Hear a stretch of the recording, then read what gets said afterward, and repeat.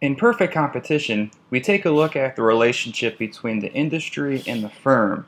And the industry will set the firm's price and quantity of production. So I bring the price over from the industry to the firm, and with perfectly competitive firms, we have a perfectly elastic demand curve. We have an infinite number of substitutes. All of our products are identical. And our demand equals marginal revenue, meaning that the price that the industry sets for the good or service is what's going to be demanded by consumers, and that's going to be the revenue that's going to be brought into the firm.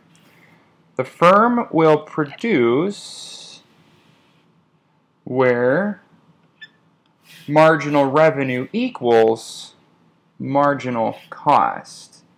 We refer to this as the profit maximizing quantity. And all of our firms in perfect competition start off in long run equilibrium. And long run equilibrium is where our price is equal to our demand, which equals marginal revenue, which equals marginal cost, which also equals minimum average total cost. All of our graphs are going to start and end in long run equilibrium.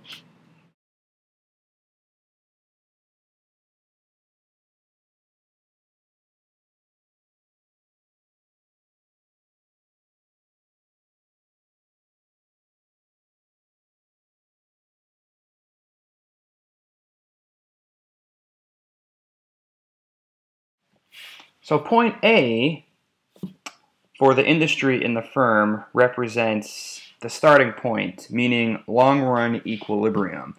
And let's say that there is an increase in demand for this particular good or service. It's going to shift the industry's demand curve to the right, increasing price and quantity supplied. So we're moving from point A to point B. So the industry will pass this information along to the firm, and this will inform the firm to increase their price and increase their quantity supplied of production. So we find marginal revenue, which equals marginal cost. So this intersection will represent our new quantity of production. And since we are above average total cost, we're showing that the firm is also going to be making some profits.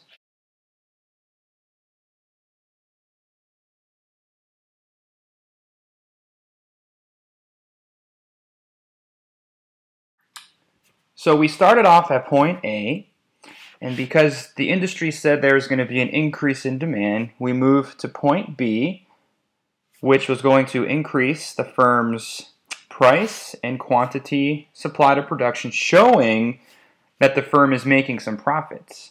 But because it's very easy to enter into the market if you're a perfectly competitive firm, this spike in demand and this short run profits here, it's going to result in more and more and more firms entering the industry. So the long run impact is that our supply is going to increase, and we're going to move back to where we're level with point A. So we're going to go from B to C. Our prices are going to go down, but our quantity is going to continue to increase. So how is this going to impact the firm? Well, the industry, once again, controls the firm's price and quantity of production. We have a new demand and marginal revenue points. And as you can see, we are back at long run equilibrium. This increase in supply is going to now relay the message to the firm that the profits that they were making were very short-lived. So their quantity supplied or production is going to move to the left, and we are back to where we started. So we went from A, B, C to A to B, and then we're back here at C.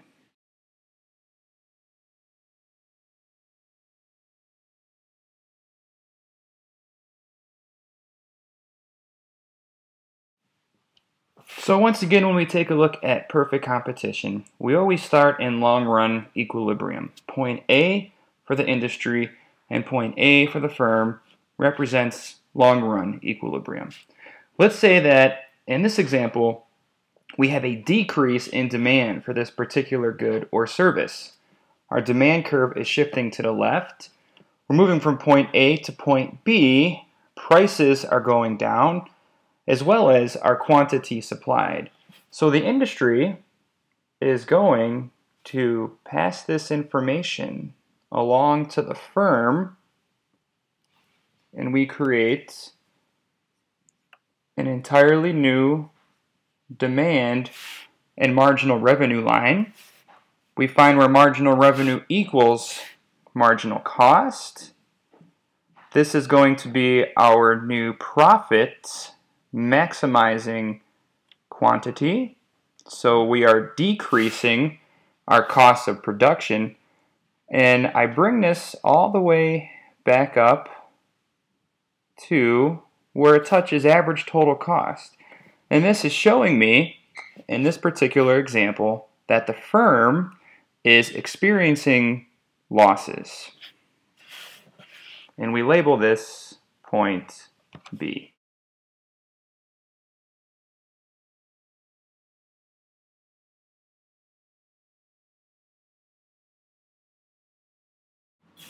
We started off at point A for both the industry and the firm, which represents long-run equilibrium. Because we had a decrease in demand, we shifted the industry's demand curve from point A to B, lowering the price and lowering the quantity supplied, which resulted in the firm lowering their price and lowering their quantity supplied, which resulted in short-run losses. But because it's very easy to not only enter into the market if you're a perfectly competitive firm, it's also very easy to exit the market. And because we have these short-run losses, we're going to decrease the industry's supply curve. So more and more firms are going to exit the market. We're going to go from point B to point C. And because we are starting to eliminate the number of firms, the prices are going to go back up, our quantity is going to go down, and the industry is going to relay this information to the firm, which in return is going to raise prices and raise quantity of production back up. So we find our intersection, marginal revenue equals marginal cost. We bring this down. We are moving back to long-run equilibrium. So we started off at A, went down to B, and then back up to point C.